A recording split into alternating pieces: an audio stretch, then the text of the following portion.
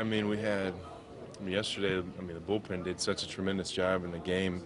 In the late innings, keeping us right there to let us have the victory yesterday. That, yeah, I want to go out there and make some pitches, and into the eighth. I still felt good.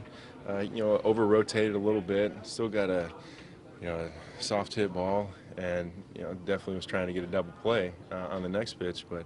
Hey, we were close, but then again, the bullpen came in again and did a great job. And I tell you, this offense is just coming through when we need it.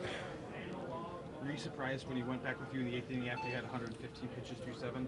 I honestly didn't know where exactly I was with the pitch count. I was hoping to go back out. You're feeling good. You know where the pin had been.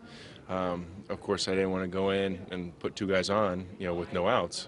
But it's definitely in my mind that I wanted to get back out there, and so I was happy that they wanted to put me back out there.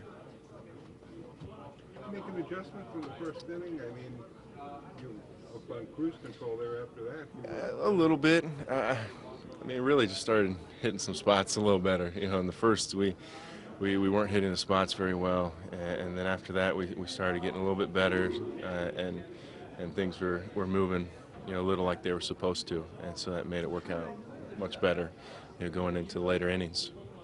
How nice has it been for you to know that not only can these guys get on the scoreboard early, but they can come back and get up there late too? I mean, it's great. I mean, you're always thinking, hey, keep it close, and I mean that's kind of the goal as a starter. If you're ahead, keep us ahead, and if it's close, keep it close, and that's what I wanted to do after giving up a couple there in the first, keep it as close as I could, and they've proven that they're a resilient offense and have done a great job for us so far this year. Does the team kind of develop a little bit, maybe swagger after a while when you're playing so well right now? Is there confidence in where you guys have right now? Well, I definitely think there's a confidence that comes.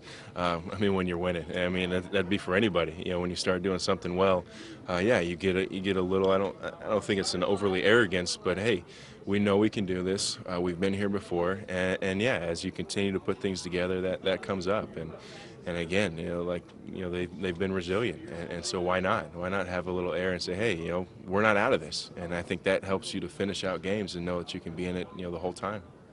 I know they always say momentum is only as good as the next game. You guys head out to the West Coast, tough place to play.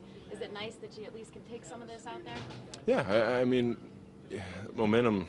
Whatever, we've built together, just kind of like we were talking about before. We've put together where we feel confident enough as we go out that, yeah, it's it's a little bit of a road trip out there, but that we can continue to put together what we've been doing. And like I said, we never feel out of any game, and it's a comforting, and a great feeling to have, I think, as a team. How did you feel going out there in the eighth with 115 pitches? Felt great. It felt good. It turned out I tried to over-rotate a little bit at times to get a little extra on the ball, and so that left a few balls out. But a little, I wish Don Kelly would hit it a little harder or maybe a little bit softer. I mean, he just kind of floated it in there, and was trying to get the double play on the next pitch, and it just didn't really work out.